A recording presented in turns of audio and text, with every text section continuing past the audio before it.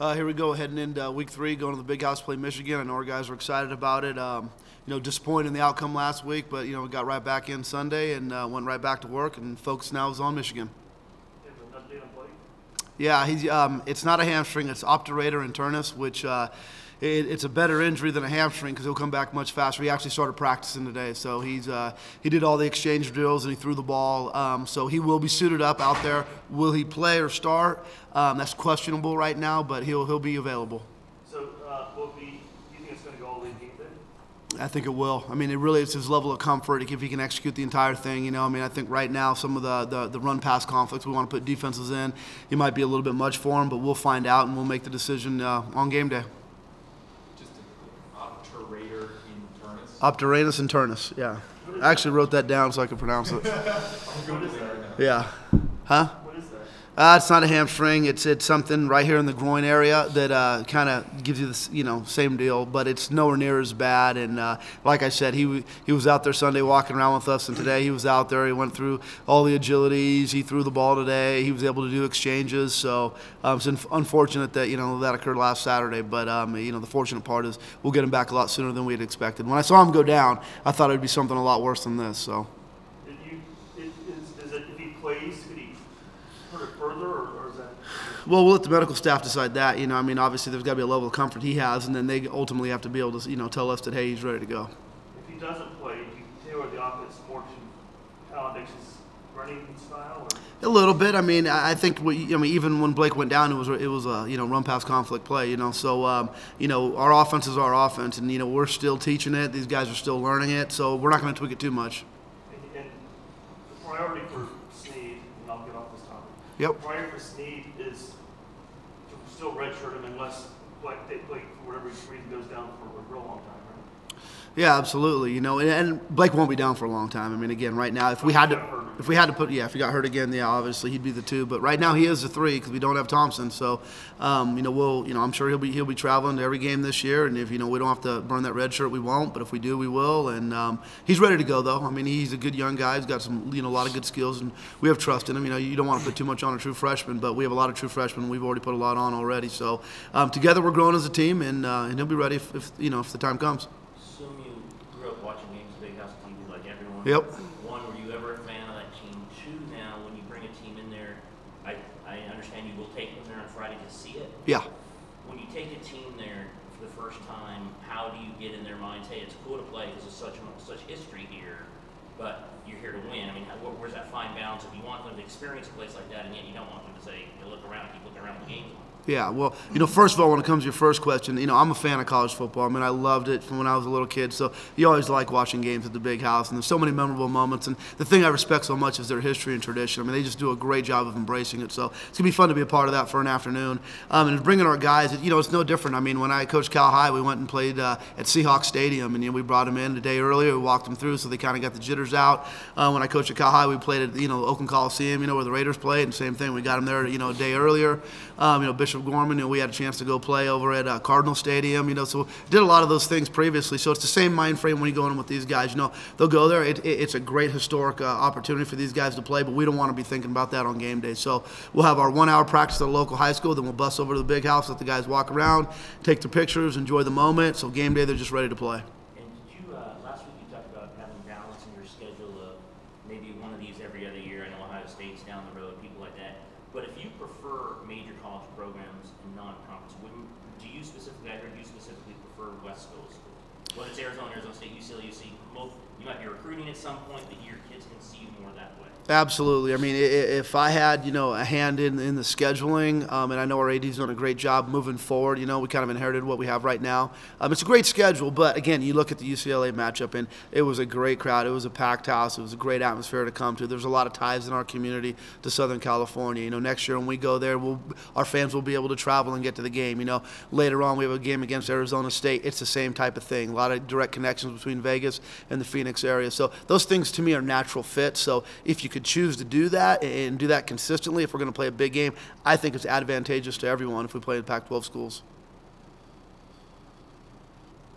Tony, did you say you have been to the Big House before? Or not? I have not been there. So this is first for you too? Yeah, but when I was a player, we played University of Florida, and they ranked #1 at home, and got to play against Iowa. And the first game I ever got to coach in Division I football was against University of Texas. Coached against LSU before, so I've been to some big environments. I mean, are you looking forward to seeing this play? Yeah, I'm excited. I mean, again, it's game day. I mean, I don't care who we're playing. We just can't wait to get back on the field. I mean, it's exciting, but literally we need to all have, we need to be in the pocket and have the mindset it's just a football game. It's kind of like the old movie Hoosiers when he went and, he measured to the free throw line, he measured to the hoop. It's the same size. How about Jake and Penny? Have you thought about playing in the big house, and what does it mean to you guys? I mean, it's an exciting opportunity. You don't really have many to play there, but then again, it's just a game. It's just another football Saturday.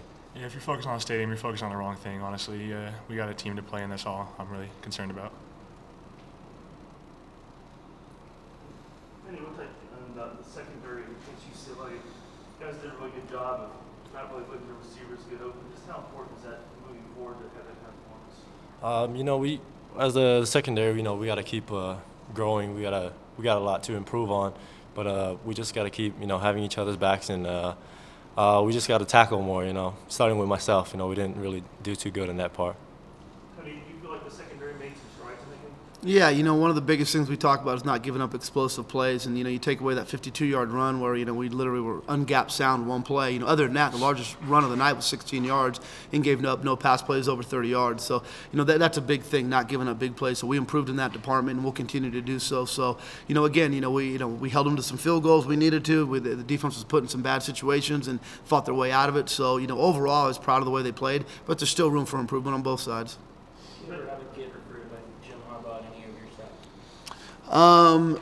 When he was at Stanford, we had a young man from Bishop Gorman that went to Stanford. And then also when I was at Cal High, when he was at Stanford, there were some guys there that they were recruited to. So, Coach Shaw who's there right now. I know him well from those days. And it's kind of funny when you go back to, I believe it was his first year, which was 2008 season, I believe. And so spring football, me and my entire Cal High staff were sitting there at 6 a.m. and then in the waiting room. And he comes walking in and says, "Who are you guys?" And I said, "I'm Coach Sanchez. I coach at Cal High." And here we are a bunch of years later. So pretty neat deal. How do you follow his career because you're a coach, you follow his coach? Yeah, you do. It's kind of funny. Coaches don't really think about coaches. When he comes running out, that's not intimidating. When his team comes running out, that's a little intimidating, No, but I'm just making light of it. It's you don't really think about that stuff. It's really about you, yourself. It's about the X's and O's. It's good talk, and I get that whole part of it. But he's a good football coach, done well everywhere he's been. The thing I respect the most is he brings the toughness, and I think that that's such an important ingredient to building a football program. It's what we're doing here at UNLV. Absolutely.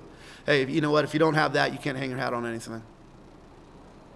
Coach, what are his tendencies? Kind of what the Harbaugh tendencies? Well, I think it's obvious. They're a big physical team. They want to put you in. They want to put you in a phone booth and fight. Literally. They run power, and they run more power. And that's what they do. And because of that, that kind of dictates the type of defense they play. It's a very physical brand of football. It's Michigan football.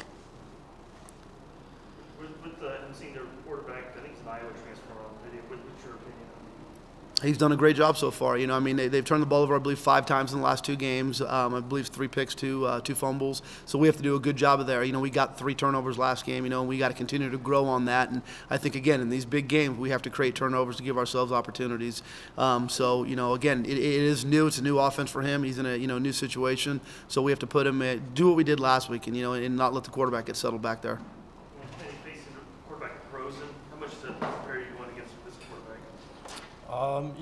They're kind of similar in ways, pocket QBs, but playing against Rosen, the quarterback like that, he was a good quarterback, and I'm sure this guy's a good quarterback too. But it prepared us a lot.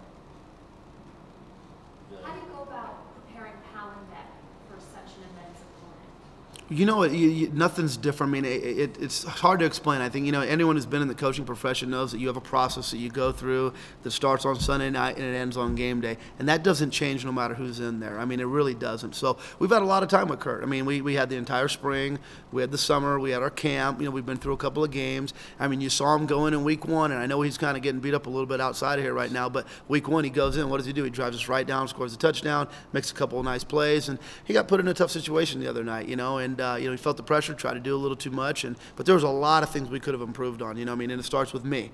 So it's not all on Kurt. It starts with me, and then it rolls down from there. So he'll be fine. We just got to calm him down, get him going. Make sure Snead's ready to go, and then also, and again, Decker. We'll see what happens with him. But I have faith in Kurt. Again, that's why we recruited him, and we believe in him.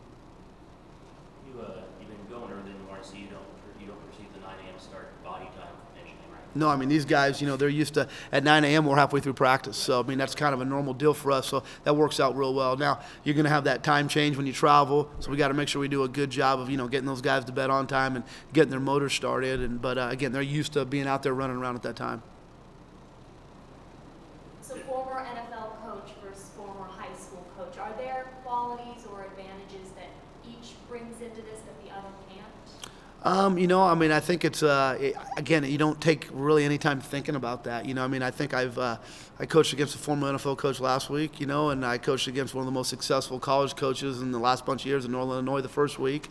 So it's, I think, we're doing a good job, and that's not really a consideration much at all. So he's a good coach. It's why he's had the opportunities that he's had. What he did at University of San Diego, then what he did at Stanford to turn them around. Look at his job, what he did in the NFL. It was an unbelievable job, and now he's got a new turnaround over at Michigan, and we're taking we're on a different course, same goal, same results, and we're getting it done our way. Jake, Michigan's defense, they gave up the early score to Oregon State, and they just shut them down after that. Did you watch much video of that game? And if you have, what stands out to you about their defense? Big and physical. They're big and physical. They got defensive ends, 300-pounders. Not quite as fast as UCLA's, but they're a physical team, and we need to punch them in the mouth before they punch us. And that's what we plan on doing. What concerns you most about that defense? Most about their defense? Physicality. They're real big and physical up front. They're real sound. They don't do a ton of stuff. They're going to play with one high safety most of the evening. And they're going to load the box. And I'm sure we're going to see some similar things that we saw against UCLA. They gave us a little bit different of a look than we thought, and I'm sure they're going to copycat a little bit of that. But they're still building and developing too. You got to think about it too. They have a new coach, and they're in their third game and their evolution. So I'm sure they're more focused on themselves than us, and just like we're more focused on ourselves than we are them right now. And if you look at the first two games from the defensive aspect, really good first halves, and then it kind of gets away. In the second half, I think it's easy to say that maybe that's fatigue or just not having enough depth. What do you see as the reason why you have really good first halves and then just kind of points start to pile up a little more? I think it's we have really good first halves. So we come out, exciting, energized, and in the second half, it seems like maybe some of the players might be letting it go away. But we gotta, as players, seniors, we gotta do a better job as keeping everybody on their feet, getting them going and just keeping the energy alive. Who'd you root for growing up? Which college team did I root for growing up? Again, I grew up in the Bay Area, so, I went to Cal games, watched those guys play a little bit, but I was always just a fan of college football, so I watched it a lot. Again, growing up, I was more of a Raider fan than any other fan, but just watched the game in general. You watched like Notre Dame, Michigan, and those huge games. Oh, absolutely. And that's the big difference, I think, between what I was growing up and young guys now. We didn't play the games on the video, machines, or I don't know what you guys call them now, right? Xboxes or whatever. I think ours was Nintendo. We had like 4 plays to choose from. No, we watched football. That's all you did. You went out and played light pole to light pole football, and when it got dark, you came in and you watched it. So it's a great game.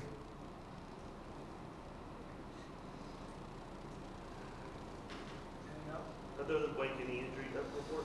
That's it. We got Blake. Jeremiah Valoga. Looks like we're about a week away from getting him back. That'll be a big addition, getting him back on the defensive line. So we're excited about that. But that's the only injury we have right now. Coach, just out of curiosity, if you were a 40-point underdog and you had the ball at the 35-yard line with 40 seconds to go, what would you do? You're on And it's tied, and the score's tied. And the ball was at what yard line? 35. Well, I'd kick the same field goal we kicked against Northern Illinois and make it.